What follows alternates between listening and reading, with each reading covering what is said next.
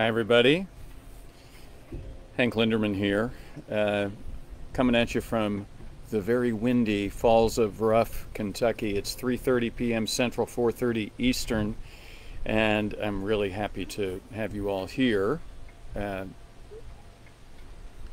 As always, this is Getting Angry, and we've all got plenty of reason to be angry these days. Now, we don't want to act like damn fools. We want to be able to use our anger as a mechanism to focus us. What did Colin Powell said? He said, get angry and then get over it. And let's now get to work. So we understand everybody being angry. Anyway, I'm your Democratic nominee for Congress here in Kentucky's 2nd District. Hi, how are you doing, Nancy? And it is such a windy day that it's very noisy. I'm sure you can hear you might be able to hear the wind chimes going nuts. Bill McNichol is here. Bill helps with our social media outreach, and it really makes a massive, massive difference if you all will share this broadcast.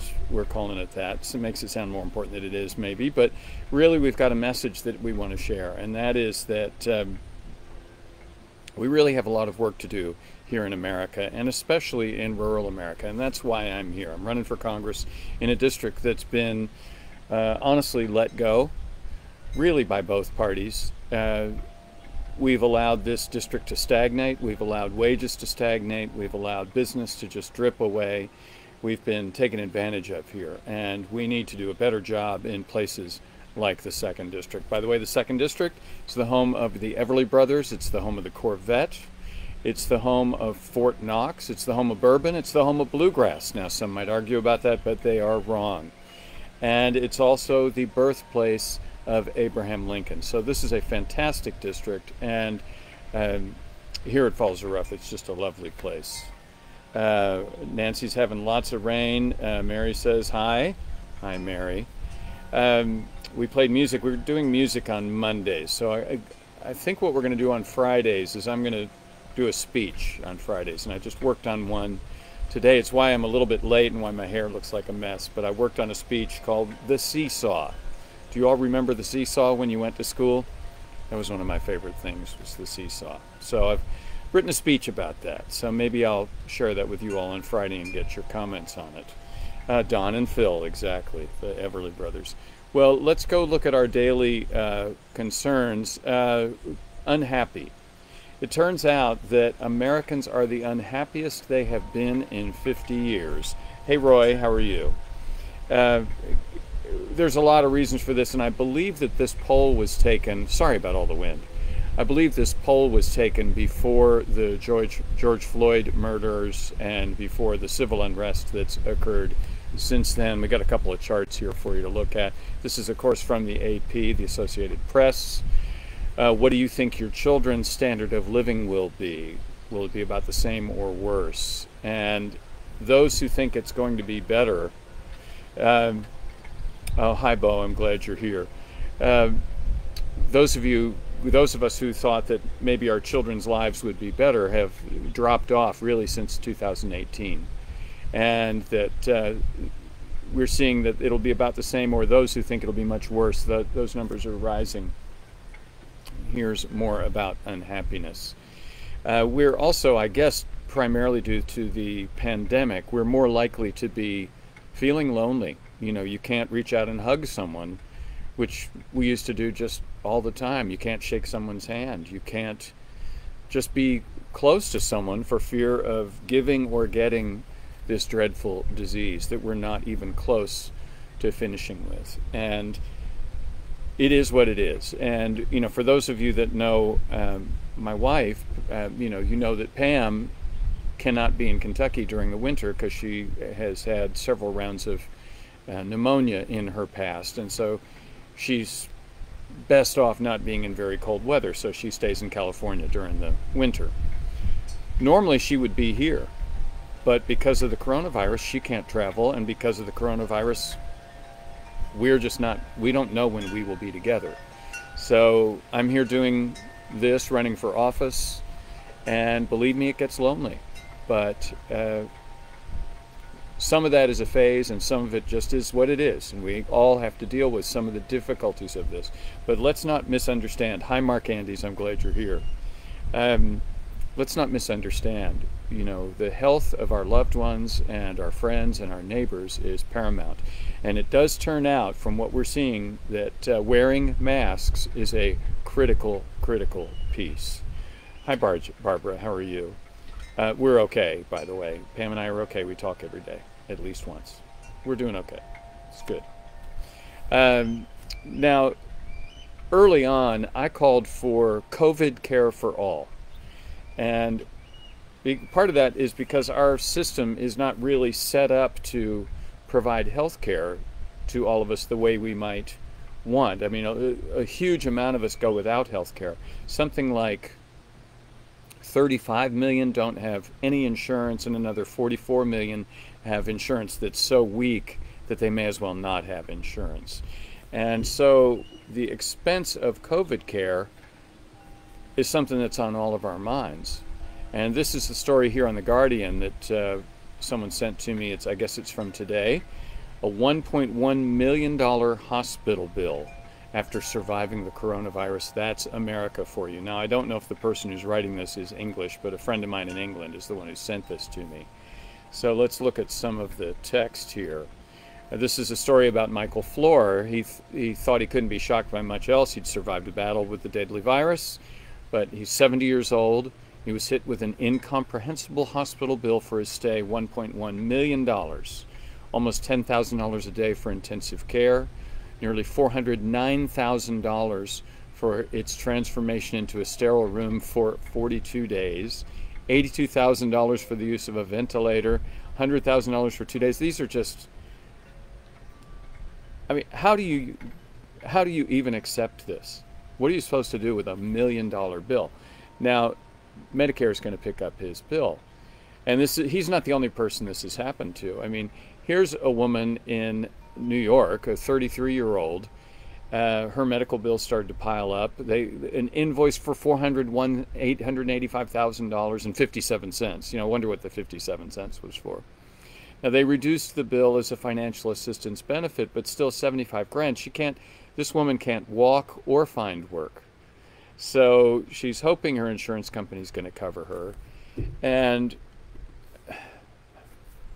federal funding is supposed to cover the vast majority of our COVID bills. And I'm trying to remember who it was. I believe it was Katie Porter, who's a representative from Orange County in California. And she got the Health and Human Services Director, got him to say, yes, all medical expenses should be covered.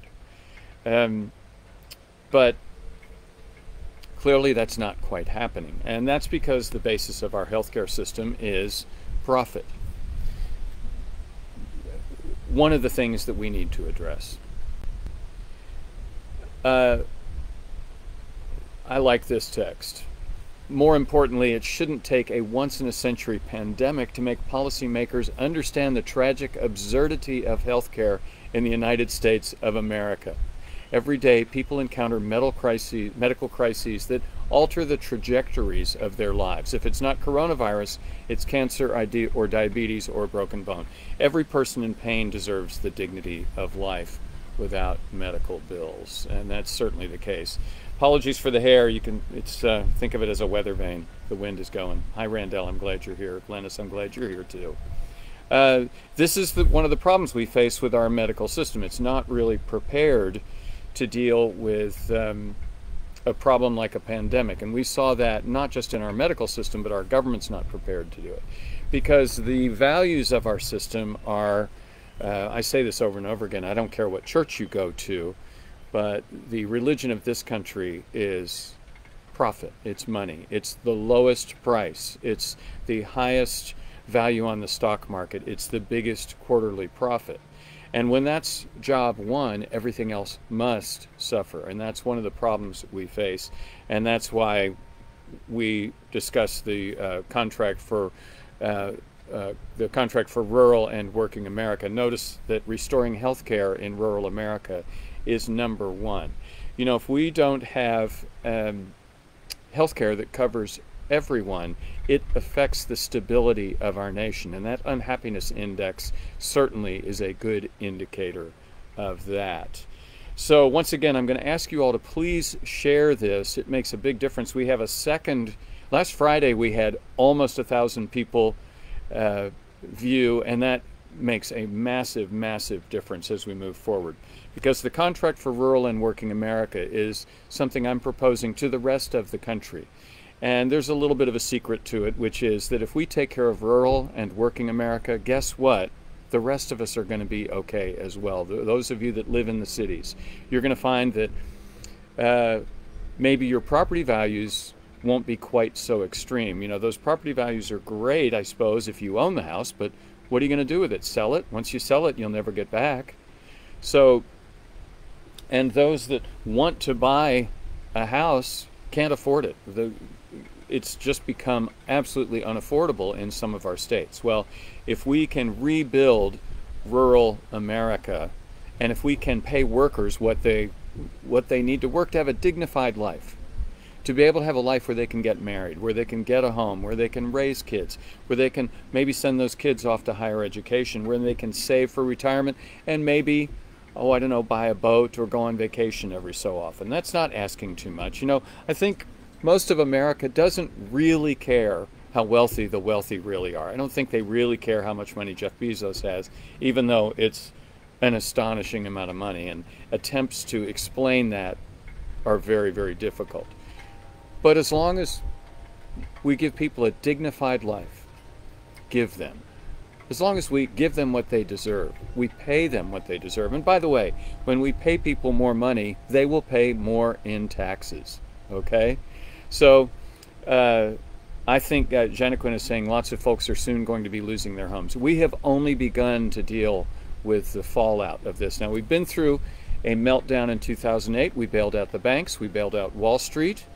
They were supposed to bail out homeowners that were upside down on their loans, but they didn't. And that meant nearly 10 million people lost their homes in the years after that. And I think that's one reason we have Donald Trump. I think that that's one of the failures of our government, was allowing that many people to lose their homes.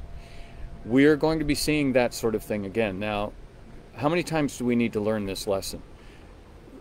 All this interest in trickle down that we've been told about for 40 years now, I think that's when I first started hearing about trickle down. It made sense. But we have tried it over and over and over and over again, over and over and over again. And it only seems to trickle down a little ways. And the money seems to keep collecting at the very top of the socioeconomic ladder. We need to do trickle up. We need to take care of people at the bottom of the socioeconomic ladder. And what will happen? They'll spend that money. If we put our focus there, they will spend that money. And maybe some banks will go out of business. Maybe some big corporations will go out of business.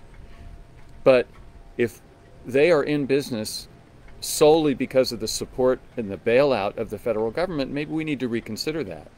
You know, I have a neighbor who complains to me about socialism, but he gets very angry when I say, well, how do you feel about that $3 trillion bailout of Wall Street and the banks and the massive corporations? Well, that's not socialism, that's different.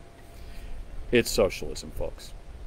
So look, I hope I wasn't too angry. You know, I try to maintain my cool most of the time.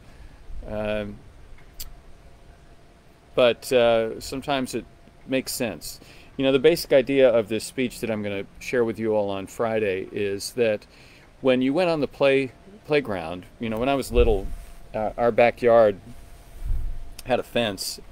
It was actually a chain link fence because it was part of the school that our backyard kind of backed up onto. And we could see the playground from our backyard. We couldn't get there. But so I was 5 years old sitting with my brother Gordon, and we would watch the playground going on and watch the kids playing. During the school, we couldn't go. But after school, my mom would take us. I think at a certain point, this was back in the late 50s, early 60s, we were allowed to go by ourselves, which hard to believe.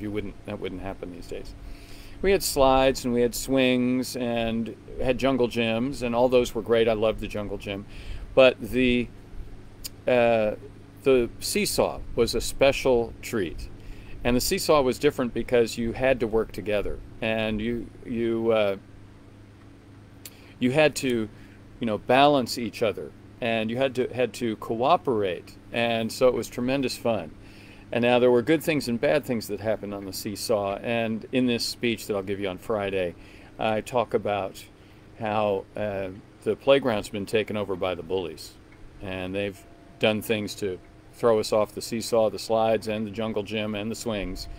And now it's time for us to get back on the playground, and time for us to get back to cooperating and collaborating and doing what's right for the people of the country, to rebalance things between corporations and people. That'll be to all of our benefit, all of us, wealthy and poor.